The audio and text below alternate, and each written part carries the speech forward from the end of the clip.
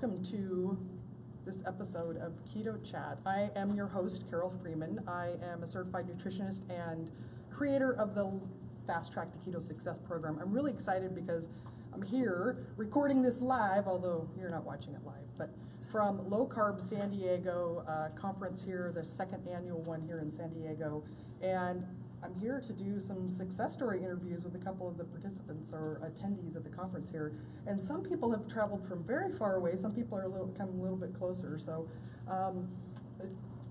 tell us who you are and how long did it take you to get here? So I've been, my name is Jaydeep, and I've been following this diet since last 2 years, and I've lost around 130 pounds on it. Wow. And I live in India. Okay. I'm a vegetarian. Okay. Oh my gosh. Yes. I have lots of questions for you because there's a lot of people that are watching this that I'm sure. that think they can't do it because of everything they see online. And so I can't wait to explore your story a little bit more. Absolutely. Please share. Who are? Hi, I'm Karen Parrott, and I'm from Carlsbad, California. Originally, I'm from Indiana, central Indiana, but I've lived out here for the last 20 years, so that makes me basically a native. Excellent. So it took you about 45 minutes to get here, you said. 45 and it took you minutes? 24 hours 24 to get here. Thank you for coming so far. And I'm just really excited for both of you to share your story. So, Jaydeep, would you mind to share? So, like 100 and some pounds is amazing. Definitely. Yeah. So it began, I think, around 2 years back on, February 2015. I realized my weight was 142 kgs, and my waist was 52 inches. Okay. I had pre-diabetes and I had hypertension. Do you have some pants that you saved from I have men? photographs and pants Okay, that I saved. okay. Definitely, absolutely. Can't remove them. So I realized I had a few medical conditions and had to deal with it. I couldn't stand for more than 10 to 15 minutes, and everything was going down the hill. Yeah. That's when I realized that going to a normal nutritionist or a dietitian who tells you to eat small meals every 2 hours was not working after trying that. And I realized that maybe some other step needs to be taken. And I got in touch with Dr. Westman. Okay. And I consider him to be my father figure. Okay. And he told me that forget everything you know about nutrition, and everything is a lie. So if you try this, your life's going to be much easy, and you're going to lose fat really fast. Yeah. So I especially flew down to his place for a few hours to meet him from India. Wow. And I had to meet him. And I think that time I already lost around 25-30 kgs. So after going back there, I was more confident and was extremely sure of what needs to be done and what things needs to be avoided. And with exercise and with a proper vegetarian ketogenic diet, I managed to lose 130 pounds of fat. That's amazing, amazing. I can't imagine how fantastic you must feel and proud of yourself. And Absolutely. yeah, you've got your father here My with you as father, well. I yeah. can imagine he's really proud of you too. Absolutely. So tell us about in the very beginning when you were transitioning, because I'm sure if you're like everybody else who's transitioned on this diet, you were hungry all the time and you were eating a lot of meals frequently, right? Yeah, I think the fact was I was always hungry. Right. And always tired, always hungry, sleeping way too much, Yeah. not realizing what's going wrong. And obviously I've tried, all those so-called diets, restricted calories, and then I used to eventually put on more weight. Okay, So, right, yeah. right. So after trying them, losing some fat and putting on again. So this wasn't really working, and was, probably depression was coming in, and I realized that science is the perfect way wherein one should focus on. Yeah. And by doing that, I realized initially I was too scared. I was too scared to leave carbohydrates. So, we are very used to having grains. Yes. Even in India, especially being a vegetarian. If I don't have grains, then I eat what? We don't have meats, and nor do we consume seafood and a lot of things. Eggs at home I do not consume because now I'm a lacto-ovo. Otherwise, I started off being a vegetarian, a pure vegetarian. Okay, so not even eggs. Vegan is what I'm from the Seattle area. No. Vegan is something which is not even dairy, but yeah, being a vegetarian, so I you can't do dairy, consume but no eggs and no fish, or Yeah. okay. So I was scared to leave all the grains, but I eventually I did not leave everything from the first day. Okay. I gradually left stuff. And the results were showing, and because the results were showing, I had no issues leaving the carbohydrate bit. Yeah, and eventually, actually, even the diet, and along with that, I paired my diet with a lot of resistance training. Okay. And weight training really helped me, get higher ketone levels or to lose fat faster. Okay. It really helped. And till date, I believe that one should be on a low carbohydrate lifestyle and weight train if it's for fat loss. Yeah. And being a vegetarian is I don't think it is difficult. Or people say that you have options, very little options, but actually not really. It's if you can be a little innovative when it comes to cooking, or it can be probably consuming stuff or understanding nutrition. The problem is people don't know what nutrition is. People don't know what are carbohydrates. If you understand carbohydrates, even vegetarians would be very easy. Maybe not to go under 10 grams of net carbs, maybe 20. Okay. And that's equally good. So how did you go from, I'm a vegetarian, if I can't eat carbs, what else can I eat? Like, what was that transition like in the beginning? What did you begin to add and what did you begin to cut out? So, I had a lot of issues convincing myself. So I visited Dr. Westman, and he told me that, Jaydeep, I really don't know what Indians eat. So Dr. Westman told me, but you know what? There's a cart which has been made, and I was very inquisitive, and I was asking him a million questions, and he told me that, Jaydeep, there's a cart which is already there, which can take you from point A to point B, and you're the one who wants to understand stuff, and you want to make a Ferrari, and he told me that just make a Ferrari and tell me how you made it. There is no fixed rules here, and there are no fixed definitions here. And I've read most of the books written, the low carbohydrate books written, and I realized that, after following it, and I'm even practicing nutrition in Mumbai, and I realized that I have close to 510 clients on the ketogenic lifestyle in India, and I realized that things which are written in the books are written to make your life more easy, but that's not the only way out. I have cashews, and I still show ketones of 3. The days I'm not resistance training, my diet's slightly strict. If I am weight training, then I can have fruits and still show a ketone level of 5. So I've realized that maybe those rules from me and you could be different. If you are insulin resistant, if your fasting insulin levels are very high, and maybe you will not be in a position to generate beta hydroxybutyrate. That's really key because what a ketogenic diet actually is not a set diet for everybody. It's not. By definition, a ketogenic diet is a way of eating that puts you into ketosis, and so that's a great example of how it's going to look different for each person. And it's people like people go on Google and they see a lot of stuff like I see these days peanut butter and yogurt and 10,000 different recipes. Some of them even having sugar inside, being sold under the roof of ketogenic. And I believe a ketogenic diet is a diet wherein the body is generating ketones. Now, actually, it doesn't make sense to go online and say that, yes, I'm following a ketogenic diet, and the person's eating almond flour cookies, 10 a day, and having peanut butter, maybe without bread. And eventually, that's, the plot is lost here. Right, the person doesn't realize maybe he's going to put on weight, maybe he's going to get something. Yeah. His omega-6 levels are very high, the consumption in food. Your omega-6, your polyunsaturated 6 levels.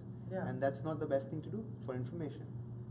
Yeah. So I realized it's going to be different, and rather than following things blindly by people who've been posting recipes, you should try and do a little bit of research and understand that it is very easy in spite of being a vegetarian, but at the same time too many things which others have been consuming is something which you rather restrict. Especially when it comes from my story, I had to lose 65 kgs, and I was sure that eating dark chocolate wasn't the way. Like, it wasn't going to happen every day. But because people were saying, yo, dark chocolate's allowed and this is allowed, I kept myself away from these things, and it really made a difference. Yeah. Even 2 small pieces of dark chocolate was making a difference when it comes to my average fat loss. Yeah, So this is what I see it as. This was my understanding to it. Right. That's really great. I've got tons more questions. I want to bring Karen in, though, to catch you up with your... Oh, sorry, everybody. That's music for a station Yeah. break. No. It's There we go. From message Hey, from our very sponsors. good. Hi, everyone. Just to bring you up to speed, will you Yes. share us, how did you find a ketogenic diet and what's been your progress and success so far? Well, I started long ago when I was 6 years old. I was overweight, and so I had been yo-yo dieting on and off. It was easy for me to be very active as a child. I would jog, say in high school, and when I was a teenager and through college, and my weight would go up and down. But once I was 31 or 32, I had thyroid disease. I had Hashimoto's disease in 1997, so it's been 20 years this week that I got diagnosed. That was difficult, but I went and lost via a points counting system. Okay. Might guess which one that is. Everyone knows what that is, right? Mhm. Yes, I did that, and that worked. I lost 60 pounds, and then I had my daughter almost 17 years ago now. But what happened is, as I aged, especially as I aged, I noticed that I didn't always get the hunger and full signals that my points counting program told me I should get. And that was very difficult. I felt like I was a failure. I could see people around me being successful. Yeah, they just counted these points or calories. And I could not really do that. I would try, and then maybe 2 to 10 weeks later, I would just fail. I would just start to overeat again. Also, as I aged, I went through a few life difficulties and became a single parent and co-parenting with my daughter's dad. And during that time, I ate to soothe a lot, and I just said, oh, I don't care. I'm just going to go live. I'm going to eat whatever I want to. But that turned out not to be such a great idea for me in the long run. And then when I kept trying to count points, because really that was the most popular program out there. Mm-hmm. And there's some big celebrities that were doing it, so it had to work. Yes, Right? yes. I was kind of starting, right before I started to go keto or low carb, I had bought those little sprinkles to put on my food, and Oh my it gosh, lasted, yeah. but I I have didn't some use family them. members that were doing that Yeah. too, yeah. I didn't use them. So I did use a commercial weight loss program that I wouldn't use now because I'm dairy free, and it was just very costly, and I know other ways to get weight off. So I did that program for 40 weeks. I lost 70 pounds, and that was 5.5 years ago. To this day, I'm keeping off 71 pounds. Wow. So on a 5'1" person, I think I was diagnosed type 2 morbid obesity from my doctor. I was close to being a diabetic. I was pre-diabetic, but I never got diagnosed. I knew, because I work in the lab, and I knew what all the diagnosis criteria were, and we had a pathologist that would go around to each cube and say, if you have pre-diabetes, you have diabetes. Don't forget it. Mm-hmm. And that really helped me to make a change. And then my company, the lab testing company, requires that I get weighed and measured. Since 2011, I've been baselined for my weight, my cholesterol, and they've changed the metrics. A bunch of us went to them and said, hey, listen, it's important what kind of cholesterol, not just total cholesterol, but they look at HDL. And so I only have to meet 3 out of 5 metrics. I can't pass certain metrics on the total cholesterol, but I can on HDL for sure, and my ratio. So that made me happy that we were able to champion the company and get something that was a little bit more meaningful metric, and that was great. So fast forward, when I went to segue off the commercial program, I wanted to save money. So I said, oh, Rob Wolf had just come on the paleo scene, and there was a woman named Barbara Berkeley, MD. She advocates for a lower carb diet, maybe not keto. But I took that ball and kind of ran with it. I took her rules from her 12 rules of weight maintenance and to keep the body that you've earned. Because weight maintenance for me was, I had to do a lot of work. I worked more in weight maintenance than I did losing weight, because the program was very strict. And I have what I call my food template, where I eat from that, and I went more low carb and more low carb, and that worked up to a point that at a certain point I needed to eat. It didn't matter how many calories in and out matter for me, but what matters more is that I keep my carbs a little lower, and that I also intermittent fast. About a year ago, I got enrolled in a circadian rhythm for sleeping study from Dr. Panda from the Salk Institute right here in La Jolla, very, very nearby. And for 14 weeks, I baselined for 2 weeks, and then for 12 weeks, I tightened up my feeding window. And so I intermittent fast now with the same foods I was eating, even probably more, but I eat them in the morning, and then I start fasting around noon or 1 o'clock, and then I wake up the next morning and eat again. And I just water fast. So what changes did you notice with the intermittent fasting? Well, I had unintentionally put on about 8 to 10 pounds. It was all subcutaneous fat. It was just kind of hanging around here, right here. And it was more of, my blood sugars were pretty good, so that was good. But after being obese for so many years, 40 years, from age 6 to 46, and I had just gone through menopause as well, it was just annoying. And it's like, I've worked really hard, I'm doing all the right things, what's wrong? So by unknowing it last year at the time, it did help me sleep, but as I got the intermittent fasting window tighter, I also got more into ketosis. And so that way I could have some vegetables. I don't do pork. I just don't react well to pork. And so I don't do bacon, so that's kind of tough. But I do meat, some seafood. There's definitely some off-template foods that I don't eat because it will cause me to start binge eating. And I am also a cholesterol hyper responder. I'm an ApoE3/3. Dave Feldman's going to talk more about this at the conference. It's hyper responders for ApoE4/4, but I'm 3/3, and so I switched to a little bit more lower saturated fat, more sardines, more avocados, but I still eat a lot of beef. So I think he'll be speaking later. I think it's today. I think it's tonight. Yeah. Yep. So I hope to learn more from those experiments, especially because I still do need to pass my insurance discount. It's about $40 a month. I'm a single head of household. I really need all that money so I can go travel and enjoy life after that. So I did lose about 1 or 2 pounds with intermittent fasting a month, just to give you an idea. So it took about 8 or 9 months to get the weight off, and then to maintain my weight, I eat within my food template. Nuts are a big binge trigger, so I don't eat any nuts at all. I tried eating a few macadamia nuts, and I had binge urges for 2 to 3 weeks. Weeks. Weeks. So yeah. It's not a small decision to eat my own triggers. Also, xanthan and guar gum seem to be a very big binge trigger for me. So. Okay. It's a little strange, but of course sugar, I can have a little bit of 85% chocolate, but I have to be careful with that, and I don't make it a rule. I know what I can have and what I can't have.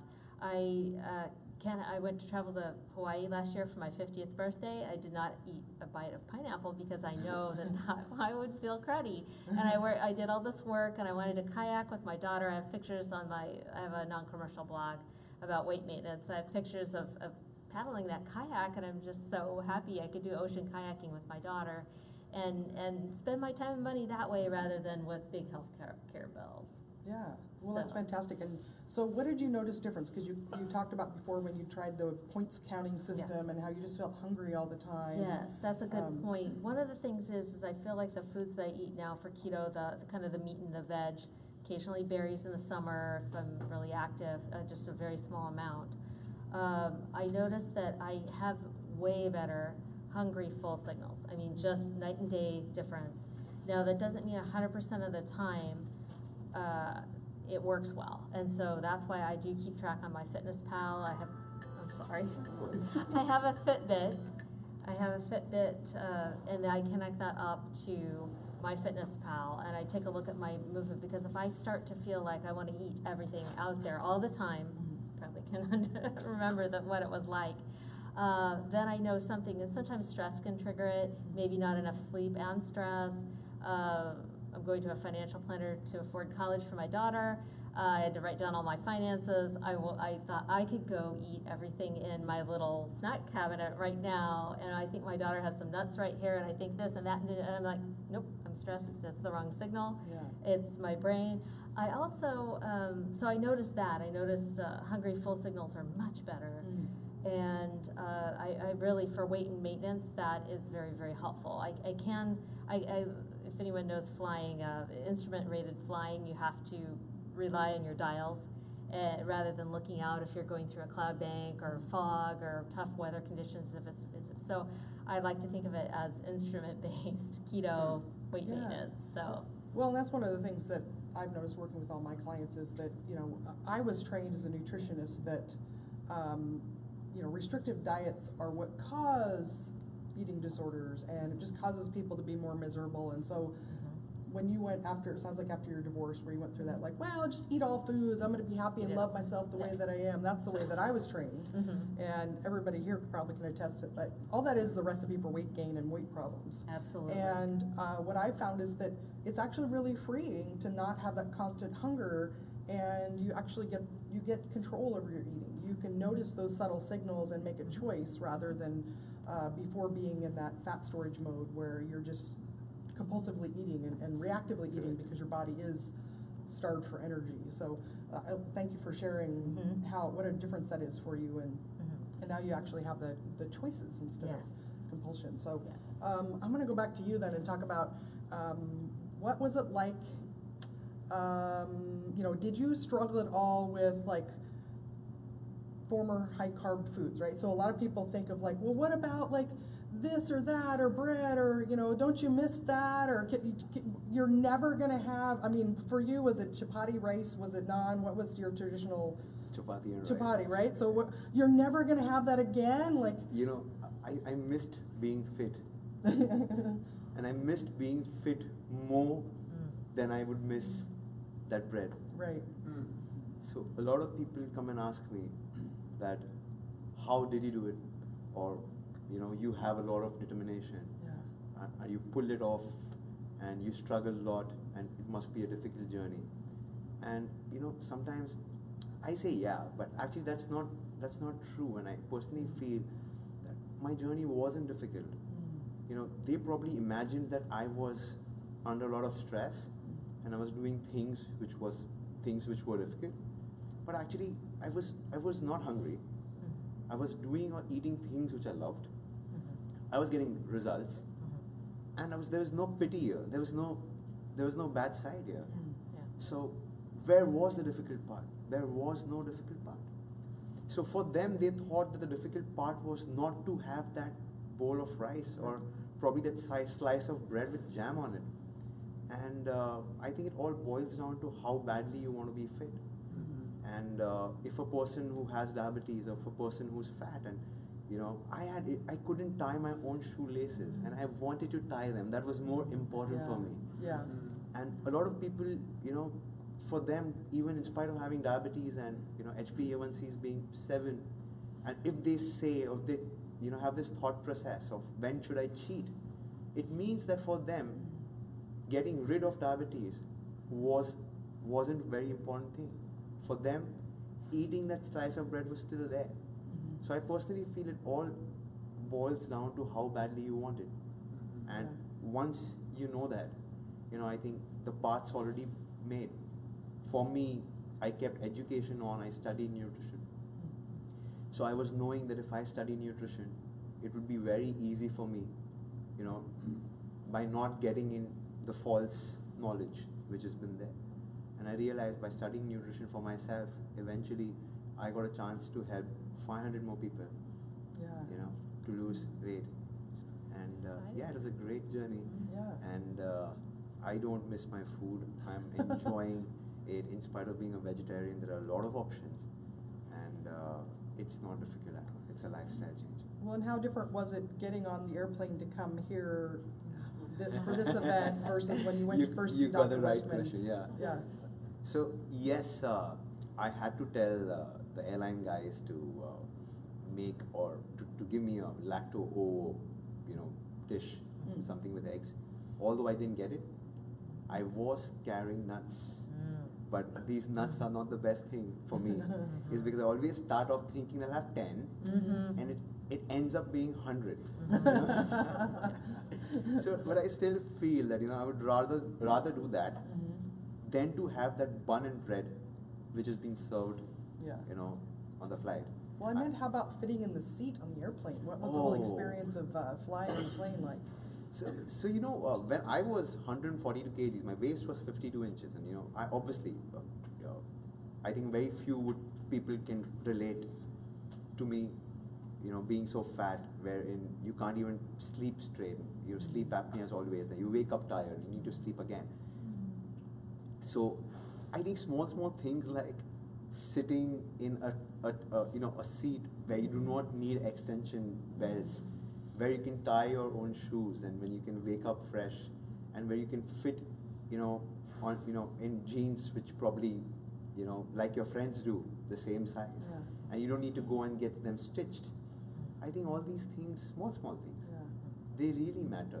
Now that I look back, okay, I feel yes, that's a beautiful journey of being in a position to go to a shopping mall and buying your own clothes, and then testing your blood and seeing an HbA1c of 5. I think that's a wonderful experience. And so I was very antisocial. I remember when I was at my peak, I was not attending social events and was not willing to go out, meet people, social functions. Traveling was always difficult. Watching a movie in a cinema hall was always difficult. But I think I'm enjoying doing things which I couldn't do. And I enjoy shopping and I enjoy traveling now. Yeah. And I enjoy watching myself on interviews. Soon. Yeah. So do you now? A lot of people that have lost a lot of weight, like you have, they report that their mind still plays tricks on them, and sometimes they wake up and feel like, did I really lose the weight? Am I back at that weight? And do you ever have to kind of check that? I have a lot of clients who dream about food, and then they wake up thinking that they ate it, and that troubles them a lot. And actually, I used to, for a normal person, I don't think it's very difficult for some people to believe or assume, oh, why would a person dream about eating a pizza and then wake up? But actually, it used to happen to me. There are times that I used to wake up with sweat on my face, thinking that I ate something, and I was convinced that I've eaten it.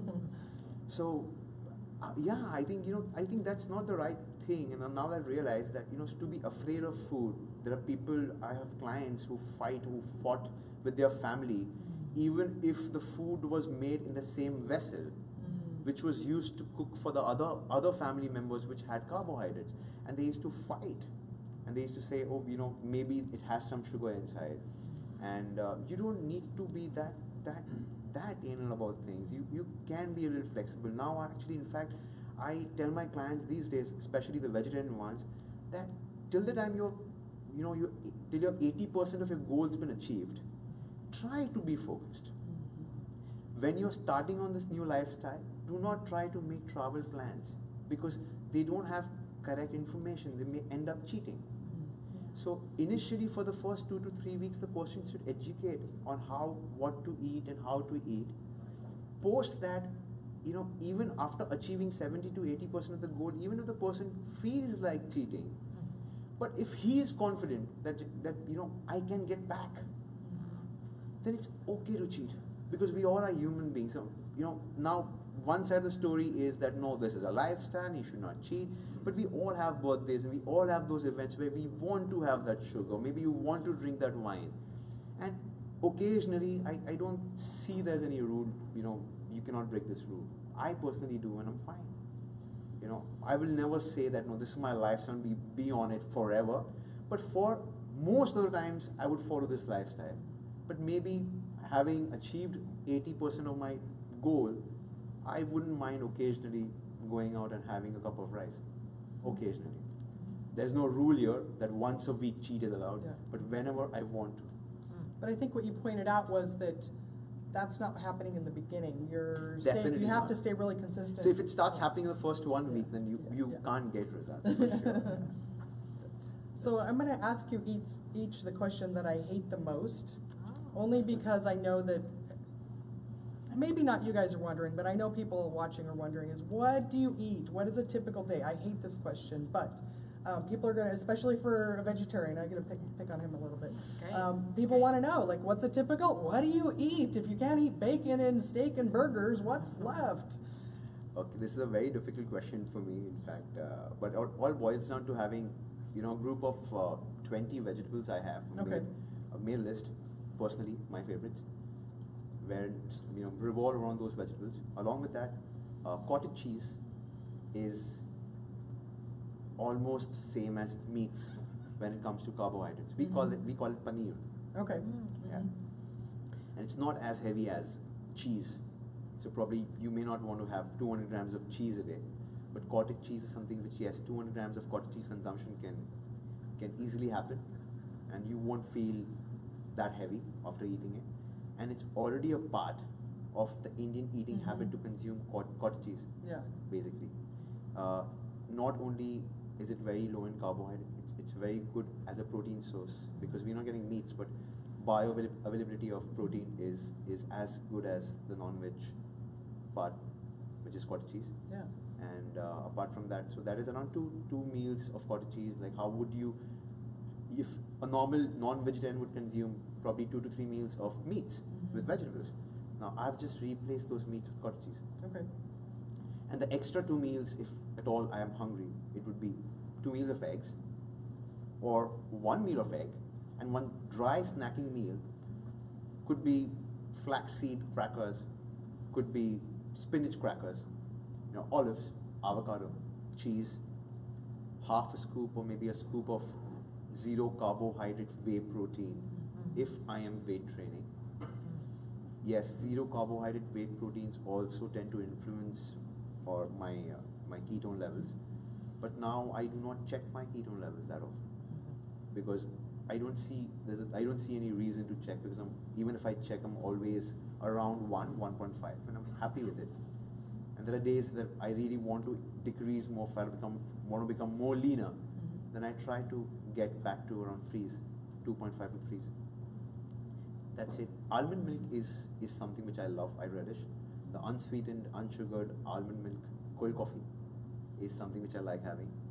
I do not do a lot of cream, the full fat cream, is because I've realized that too much of fat consumption also restricts my fat loss, and it kind of gets my ketone levels back to zero-ish. Okay.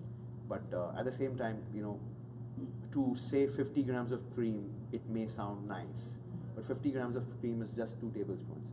So it doesn't help me. Like 50 grams of tablespoons, like, it doesn't help me. 2 tablespoons is not enough. It's not enough for me. Yeah. Yeah. So there are a lot of people who feel that this much cream would be enough, or these many almonds would be enough. But Right. these are all, as she said, trigger foods for me.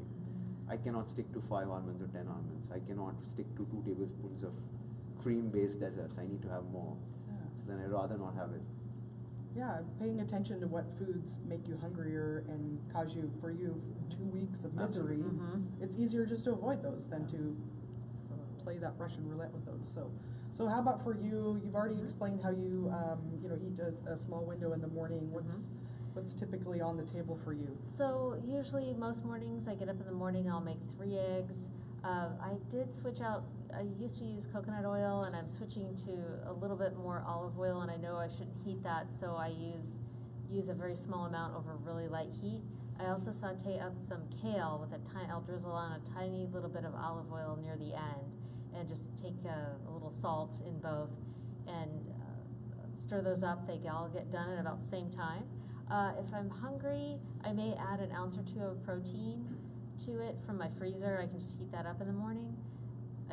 Or I can just take a couple bites of an avocado. Here in Southern California, avocados are inexpensive, and they're almost year-round here. And I buy the little holy guacamoles too, so if the avocados, you go to the store, they're rock hard, and you really can't peel them or eat them, so I'll have those sitting around in the refrigerator or the freezer, so I can have some avocado or guacamole if I want. And then I might take a spoonful of the fermented vegetables. I really like the farmhouse culture, jalapeno, a little spicy, so I'll have a spoonful of that in the morning. I'll go to work, take a nice walk, and use that for my lunch walk with a coworker. and then I'll have my bigger meal of the day. I might have a grass-fed burger from Trader Joe's, or I might have a couple of chicken drumsticks with a little bit of romaine lettuce, and one vegetable may be added in, maybe not, just depends. And depending on the chicken, on how dry it is, if it's chicken breast, like off a rotisserie chicken and there's not much skin there, I'll add a little olive oil. I keep olive oil, balsamic, garlic salt, and onion salt in the cabinet at work, and everyone shares, and they really love that. So I've been told. The levels keep going down, but I'm happy to share my loot with everyone. I'll have a little 85% chocolate, some coffee. I have coffee in the morning also.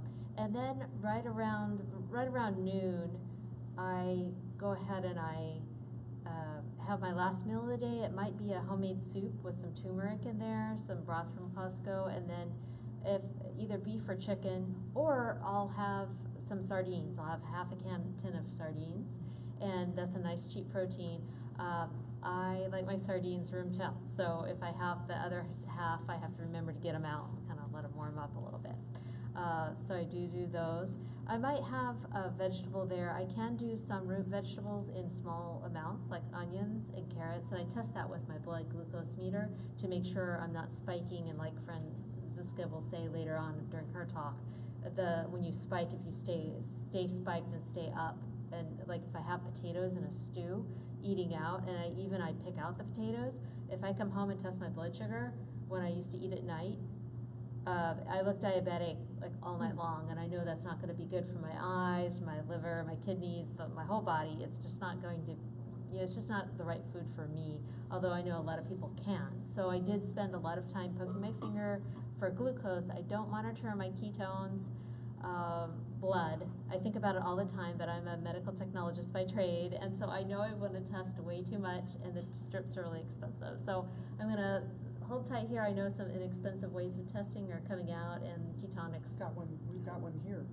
And then Keto, meter. Keto Mojo. That's Yeah, so I'll be looking into those things as time goes on, so I can get some more affordable testing. I do, once I get my food template all straightened around, I'm eating sort of the same foods in the same season. I typically won't test my glucose even, because I know how I'm going to react. Although I do, if I make a change to my food template, when I went from weight loss to weight maintenance earlier this year, because I lost about 8 pounds after I did the IF, 17.7 is what I usually do, 17 starting from 6 a.m. to 1 p.m. So I did some testing around there to make sure I wasn't going to make things worse with my blood glucose, and everything held steady. But what I do is if I added in pumpkin seeds and more avocado, a little bit more olive oil for my extra calories to maintain, because I was losing and I needed to stop losing because I'm at a certain BMI, certain weight, and I'm short, so I need to just stop. So if I need if I feel like the scale's going up again, which sometimes it does, I'll back out the pumpkin seeds a little bit, and I measure it out, just like I am in the lab, in grams, and I go, okay, this is my little container for the day. I never eat straight out of the bag because I will not stop. It will not happen. So, but I can, so I may or may not on some of the salads, or for that last meal, I might have some pumpkin seeds. After that, I'll have water. I don't have coffee because on the original study, it was a IRB approved study. It was water only. So I got used to that. I know Dr. Panda in La Jolla, he says that drinking decaf or coffee or anything other than, say, like sparkling water or water, that can change your hunger hormones or your hormone signaling. So I decided I would go ahead and just stick with water. I make a few exceptions. I donated blood last week. I needed to eat in the evening. I felt like I needed to eat. If I have a 12-hour day at work and I'm on my feet and I'm running around, especially in the heat, I come home and I can feel it. I'm almost shaking, or there's just something is off. I don't know if any of you have ever fasted, but you kind of get that signal that you need to do something right now or I'm going to be passed out. I've not ever passed out, but I will have something. In the evening, not eating protein seems to help me eat all my protein, especially my carbs. I can eat a little bit more carbs if I have them really early on. So So this morning I had a small handful of blueberries, but I did weigh them out with my little scale, exactly how many ounces or grams. And I'm a data-driven person, so that's just me, and I lean into that. So I know not everybody is, but I really use it to my advantage. Yeah. Well, thank you for sharing all the details. And I want to open it up now. We actually have a live studio audience here, so I want to open it up to any questions that people have for. Yes. Can either of you talk to the issue when you lost a large amount of weight, how you dealt with loose skin and realigning your body conformation? I'll restate the question because it's probably not coming up on video. So, great question. So, as you lost a tremendous amount of weight, how did you deal with extra loose skin? Yeah. I do have a lot of loose skin, and I do need to get operated. The surgery would be an abdominoplasty. You know, now it's your genetics. Some people very rarely do not require this surgery. Yeah, that's one. Some people do, but you know, there are people believe wrongly. Like people say that if you would have lost weight slowly and gradually, you wouldn't have, you know, needed that surgery. And that's a lie. It's because if you've stretched your skin like beyond, mine was beyond 50 inches for so many years, and if you're deflating this balloon again, it cannot be back to the original size of the balloon. The same way, your skin's never going to be back so firm. And then there's an exception here. It's pregnancy, wherein, you know, in spite of getting back, but it's only there for a few months. The largest circumference, the max circumference is only there for a few months. Like that would be two to 3 months. Depends on the mother. Yeah. So, but you know, having kept a waist of 52 inches for so many years, and I don't think that anyone, not only me, anyone, if you get back to a waist of 32 inches, where did the 20 inches go? It can't come back. It has to be loose. And so, yeah, I do need some correction in my stomach. But that doesn't mean that, you know, I still have some body fat to lose. But the moment I lose that, you know, wearing a t-shirt or shirt, you know, the six-pack, so-called six-pack, what people dream of, can be beautifully seen. It's just the skin that needs to be removed, basically. The muscles are already there, and the skin's going to be showing if you don't have any extra fat on it. So, yeah. So some people get the question of like, oh, like they imply that somehow losing the weight and having that extra skin isn't worth it, and that you should just stay the way you are. Like that that deters them. I've had 2-3 people who've asked me before joining or starting the diet, and they had 70 odd kgs to lose, maybe more than me. And the moment I told them that yes, you'll have loose skin, and they smiled, is because they didn't want to do it. They didn't want to lose weight because they thought, oh, loose skin is, if I'm going to get loose skin, and I might as well not do it. So then the question is that, you know what, they were more concerned about loose skin, they're not concerned about their HbA1c, they're not concerned about, you know, their triglycerides. So anyways, that's something which a person is trying to make their life easy by, you know, giving such excuses. Yeah. How about you for loose skin? For me, yes, I lost 70 pounds in about 40 weeks. I referred to it as a birth in reverse. But as that first year and a half, I found maintenance to be pretty easy from a nutritional standpoint, but I did have a lot more loose skin. Now, as I got lower carb to maintain my weight, I do feel like, especially right here in the center, my loose skin got a little better. So I do feel like that maybe being low carb or keto may have helped that. Now, on my arms, like you said, you can see muscles, but underneath there's a lot of loose skin. And I'm left-handed, but I play sports with my right hand. So, and I lift, and when I was at the gym, I was wearing a sleeveless shirt at the gym over the weekend, and when I was lifting, I could see my muscles. But I also have, for whatever reason, about double the loose skin underneath here. So about half of my arm and half of my legs are loose skin. And when I sit down, I'm kind of the same spread out as I was when I was 70 pounds overweight. So that was a little disappointing. I didn't look like Cindy Crawford, like, you know, I'm from the 80s. I didn't look skinny, but if I look at my pictures, if I compare my before and after pictures, I mean, it's way different. It's a way different thing. Also, a great thing for most people in most places is I can get kind of compression clothing for the gym, for clothing I wear every day to work, and that really, for me, keeps it in check. I am a medical technologist, and so I do worry about infections. I have had some skin infections, and I know that would, because I was morbidly obese, it may qualify me for surgery, but it still would be highly risky and a lot of money. I want to save my money to go vacation with my daughter and go see her after she goes to college and things like that and get her to college. So I just, eating low carb and keto does seem to really impact my skin. When the first couple of years before I was really transferring over to super low carb, is I had a lot more skin infections, and those have kind of gone away.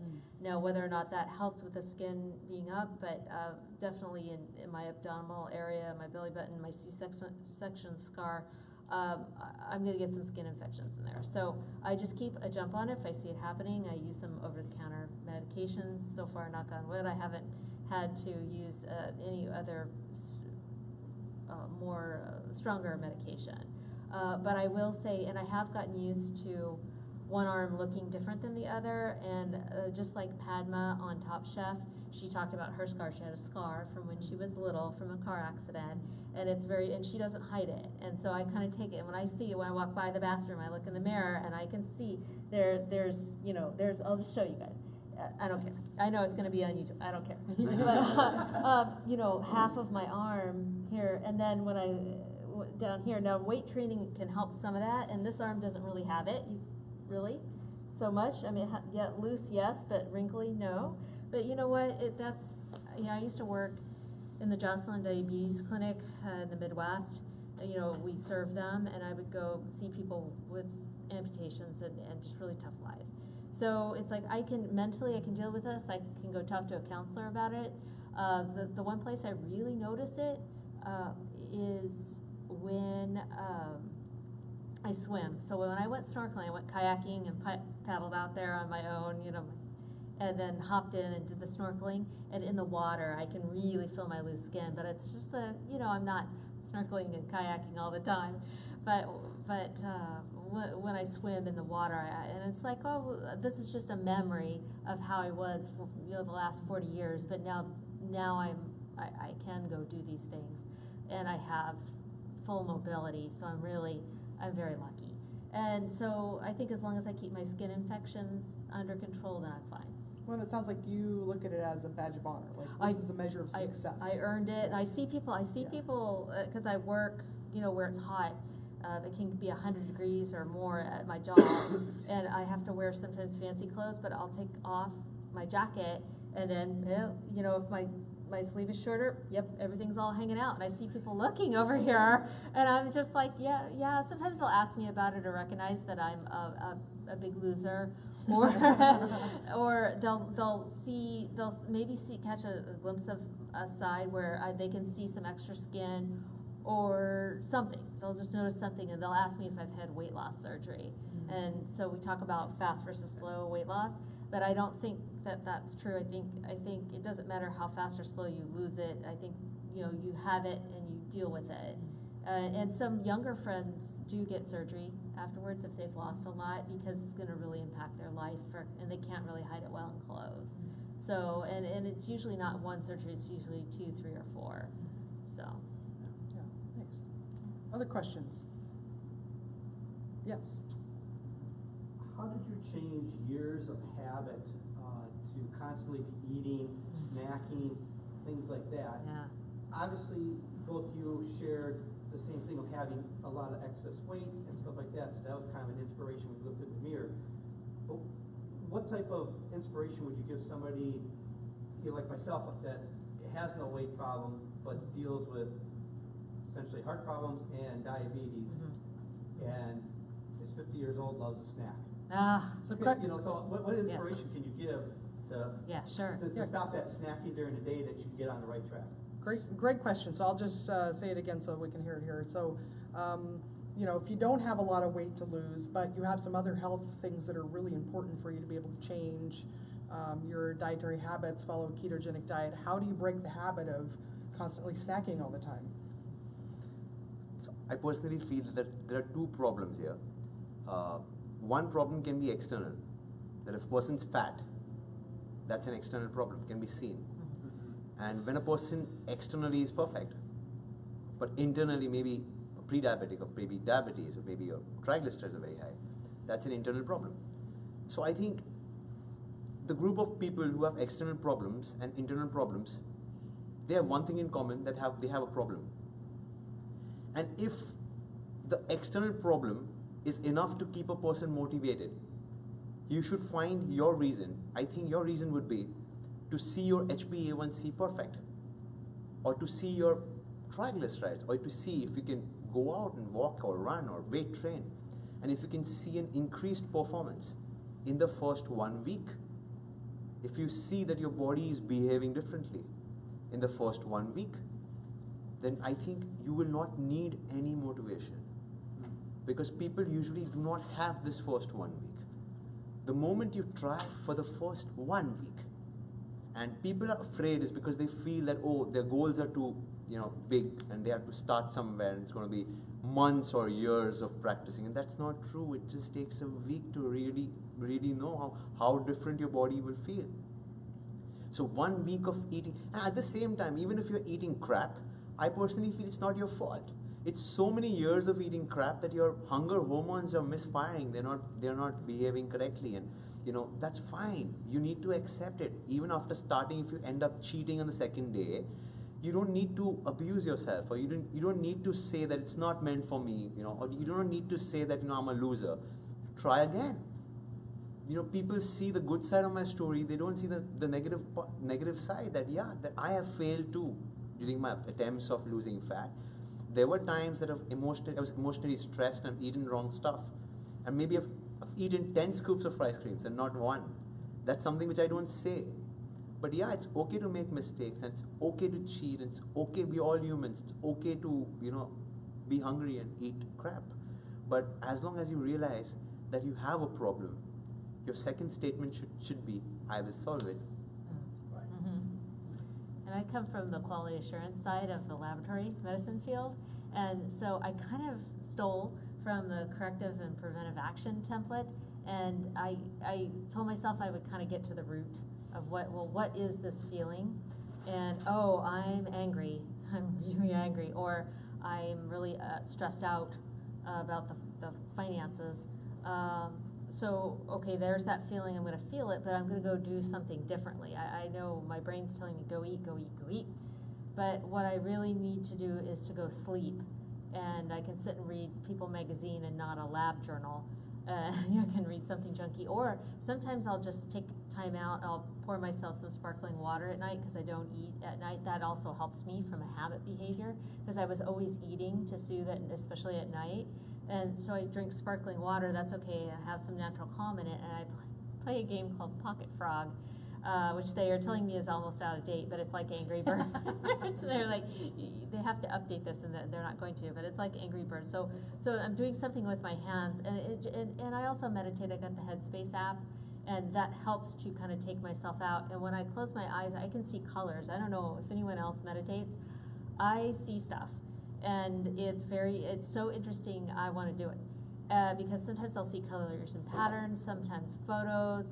You never know what you're going to get, you just let it flow. But by the time I'm done doing that, then that binge urge is kind of past. As long as I haven't eaten off my food template, because if I have, just forget it. I stay out of the kitchen. I have a blog friend that comes along all the time. She has a private blog, but she says, it's your neural pathways are there. It's that brain chemistry, and you're going to have to keep in a habit and a routine to really help me. Of course, if something changes and I travel, I'm going to be out of my routine. I might eat later in the day, but I tell myself I'm only going to eat what I brought. I'm not going to eat the junk they're passing out on the plane. Even if I'm really hungry, I can wait. I often travel with an avocado in my bag, and I whip it out and eat it. It doesn't smell as bad as a can of sardines. That's right. I've been told no sardines on the plane. So I know. So what about oysters? I have a van pool every day. I go, hey guys, what do you think about oysters on a plane? No dice. No.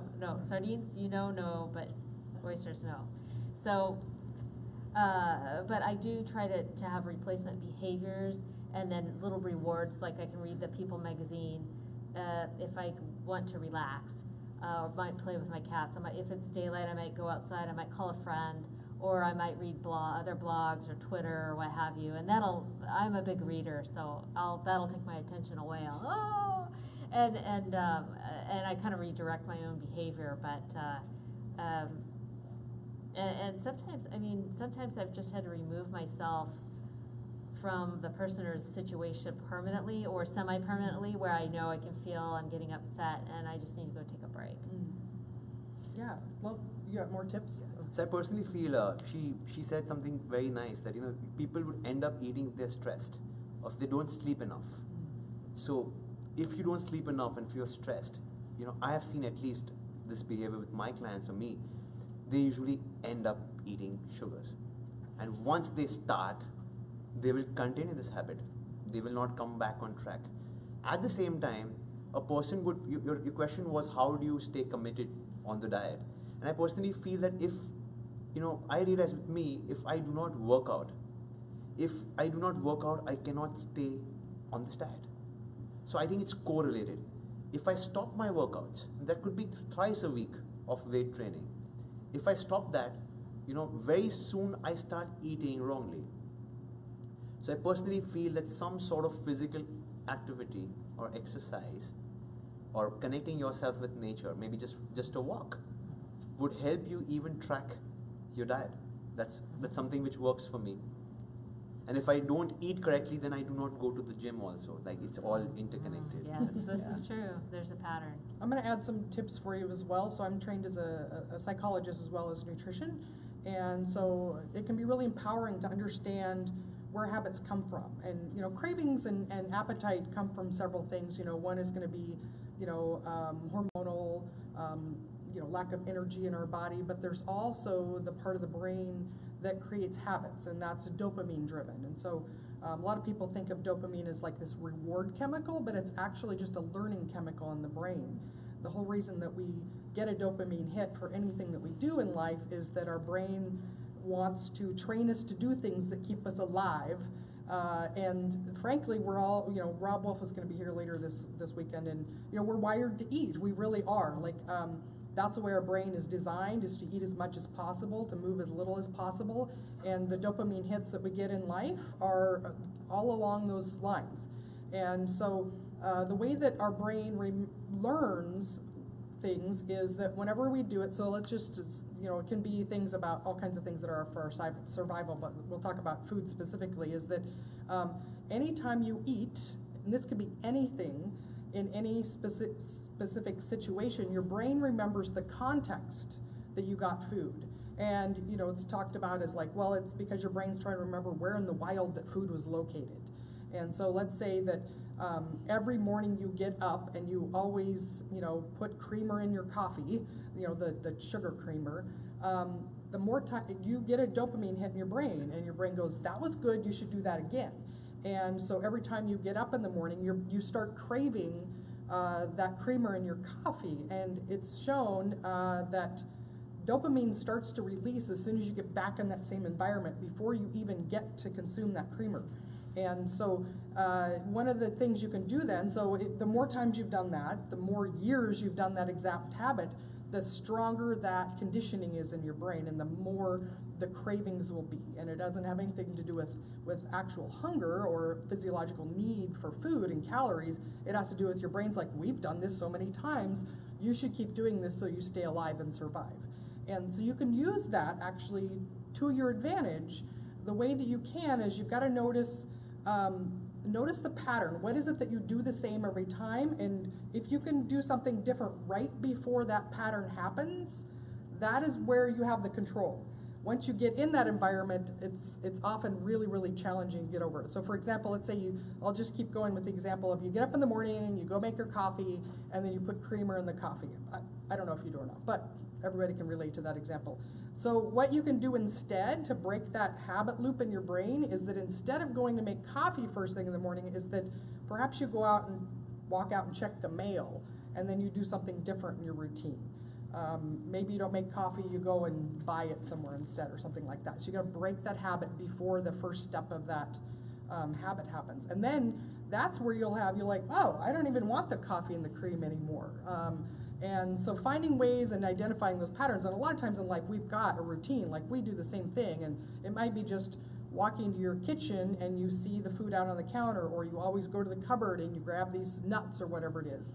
And so breaking that pattern, and sometimes it's a bunch of those throughout the day that you've got to change. So changing your routine can be a really powerful way of overcoming that and changing those habits. What are other questions? Yeah. Related to that, what about the patterns of family and friends that present challenges to your sticking to the program? Yeah, excellent question. So Huge. how do you deal with friends and family that want you to go back to your high carb lifestyle? I think that challenge is a bigger challenge than eating the way I eat, is because when you have friends telling you that you're fat and this is not going to change, and it's going to take years, you might as well eat. Or someone's birthday and the friend's like, show me the love by eating this cake. Or one beer is fine. For me, it's my birthday. I think these things, or the statement after that statement, please have this cake. You've been on this lifestyle and just lost 5 kgs. You rather enjoy your life. Such statements are more difficult than to not have your carbohydrate bit. It's during such statements where a person's forcing or pressurizing, or the person's not acknowledging or not respecting, or as a matter of fact going against, saying that you're not losing enough, or you lost and I don't think you'll reach there. I think that kind of makes sure, at least I used to fall off my routine or my regime of eating the way I eat right now. So that was more difficult than the diet. Or the diet was not difficult. It was these things which were more difficult. Yeah. So I think some of the same things, and you learn, especially if you're doing it for health, and I'm doing it for an actual discount on my health insurance. And people say, oh, it's my birthday, or I bought this at this special bakery, a special donut, and it's only once a year that we do this. Oh, you can indulge once a year, but I know if it's something with frosting or really anything, I can't do gluten. I'm just gluten intolerant, not celiac. But it's going to make me really sick and give me possibly binge urges for a couple of weeks. That takes up a lot of brain space and other things I could be doing. So I just very nicely say, it looks great, it smells wonderful. I have to eat the food that I brought, and I always make a policy to only eat the food that I bring to work.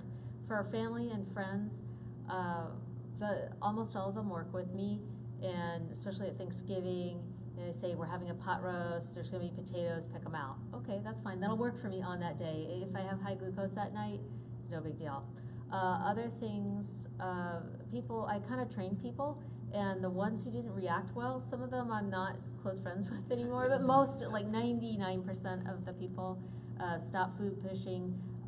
People will leave treats on my desk at work and at the Cube Farm, and other people will come along and remove them because they know I don't even want to see it on there, or I'll throw it away, and they want to take it for themselves. So my Cube mates know to go ahead and remove her, to tell the person dropping off, hey, don't do that. She doesn't eat that. And so I kind of train them, and so that's how they.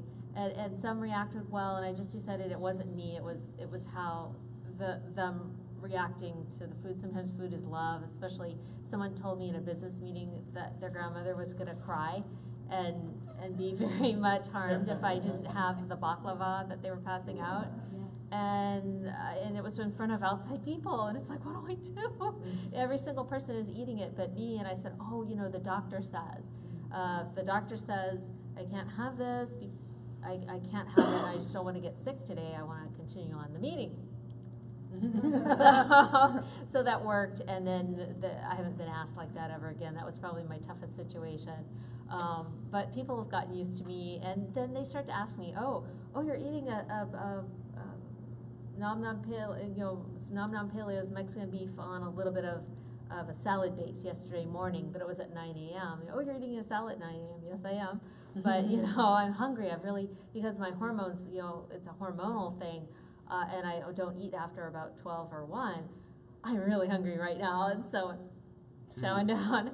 But so socially it can be a little bit difficult to work with, but almost everyone will work with you, and if they don't, if they keep pressing and pressing and pressing, sometimes a tray is waved underneath my face, you can't have this, and then they'll turn to the other person.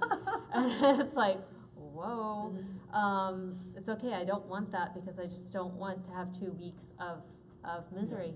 And that's okay, and I don't need to always explain that to people, but I haven't given in yet, so. Well, sometimes they want you to come over to their side because it's easier than them looking at their own habits and realizing that maybe they need to change as well. Most of the times. Yeah. Sure, Most of the sure. time, yes, There's yes. a lot of psychology involved, Yeah, yeah, so.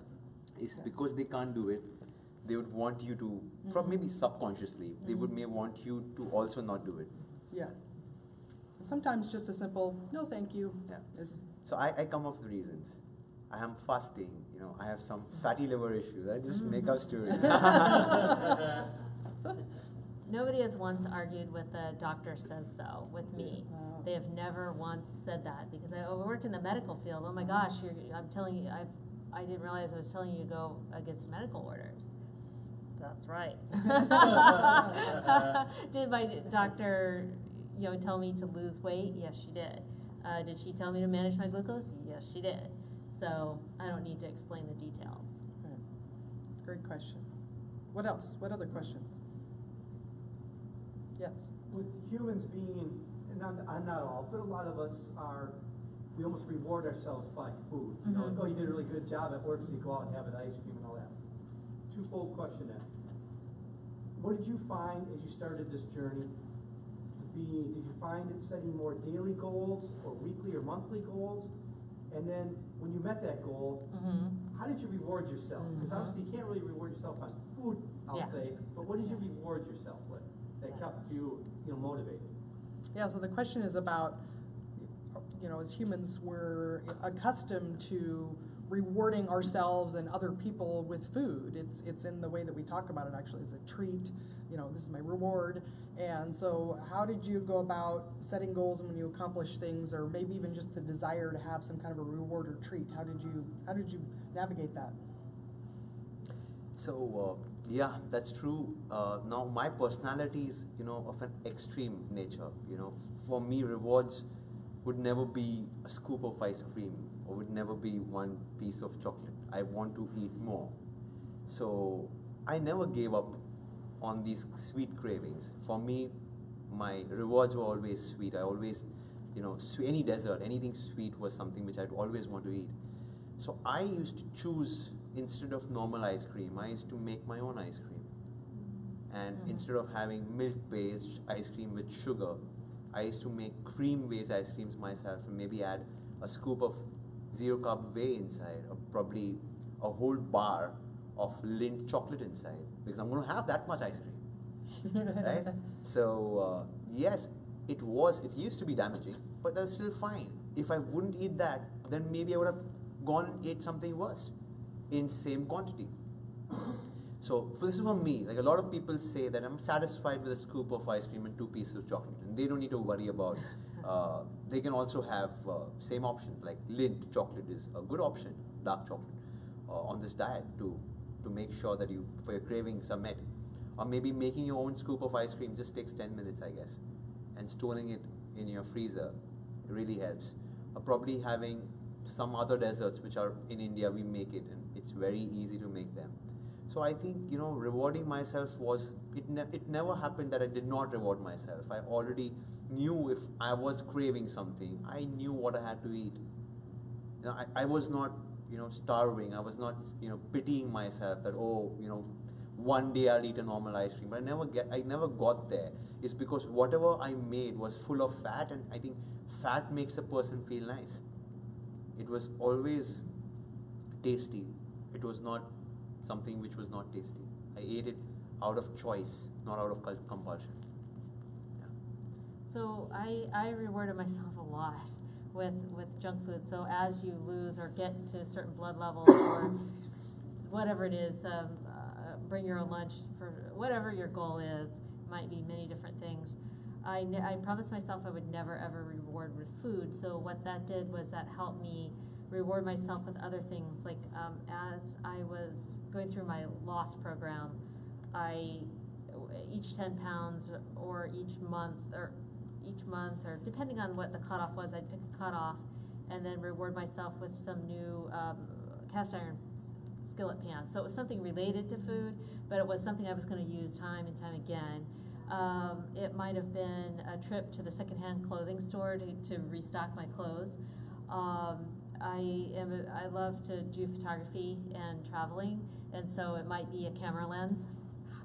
Yeah, which builds on the exercise outside. You know, I tried to make it to where I was building on my new habits of moving more. One of my blog friends also said, hey, be careful about sedentary hobbies. If you have sitting hobbies where you're stitching, and I know outdoors, you can't go outdoors depending on where you live all the time. I'm lucky, I live right here in San Diego County where we can go outdoors almost every day.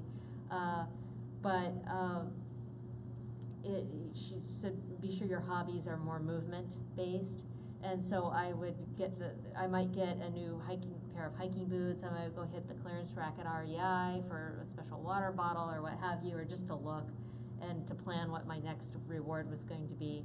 And so I do try to reward myself once a year or every other year. I told everybody on my Facebook this morning, some people here are on Facebook with me personally, and I told them, I said, you know, I'm treating myself for my 5.5 years, because I was previously 40 years overweight or binge eating, and I said, I'm treating myself this year, I'm going to Low Carb USA.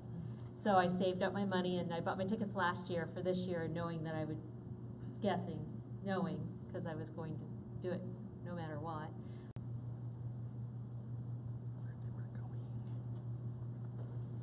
All right, well, thank you so much for being here and sharing your story. I know you're going to inspire a lot of people. It sounds like you've helped at least 500 people yourself, and I'm sure you've inspired a lot of people as well. We're going to put your contact info below in the show notes. Definitely. But just, you know, quick, how do people get in contact with you if they want Definitely. follow you or It's Jaydeep Bhuta. You can go on my Facebook page. Okay. Or my Instagram page, and I will be providing you with my email address. Okay. So you can put it down on the page. Perfect. We'll link that below. And how about for you? Do you have a public way that you want to connect with people, or? I do. I have a non-commercial blog, weight maintenance blog, Garden Girl KP at Blogspot. My Instagram, especially for this conference, is at Karen's Paleo Life. If you want to see some of my California and travel photos, it's Garden Girl _KP. Everything's all linked up off my website on the Garden Girl KP blogspot. Excellent. I've just got one closing question for both of you. The meteors coming to Earth. This is our last day on the planet. What's your last meal going to be? I think it's going to be ice cream. Okay. I hear a theme here. You know, I think I'd stick with the keto meal just in case the meteor missed. You know, I know how that's going to get me off. But if I saw it coming in the sky, I would have like a steak and kale and some blueberries. And if there were a box of Captain Crunch on the side, I would probably put it on a cupcake. I can totally imagine, you know, she'd be outside a shop and looking at the window. She'd like, go in? Oh, God. Yeah. So you know, maybe I'd have a caramel or something. Maybe I'd have a hit of sugar right before the big one. But you know, if I had some 85% chocolate there, I toured the Theo Chocolate Factory recently in Seattle, and I could even have the 70%, a small amount. If that 70% chocolate was sitting there, I'd grab that. Yeah. Well, that's great. Thank you for watching. Oh, one more thing. Thank you. Okay. Yeah, thank you for letting us you're share. welcome. This has been great. Yeah, So, thank you so much. if you guys like this video, give us a thumbs up. Everyone, thumbs up. And subscribe if you'd like to see more. And stay tuned. We're going to have some more for you, too. So thanks for watching.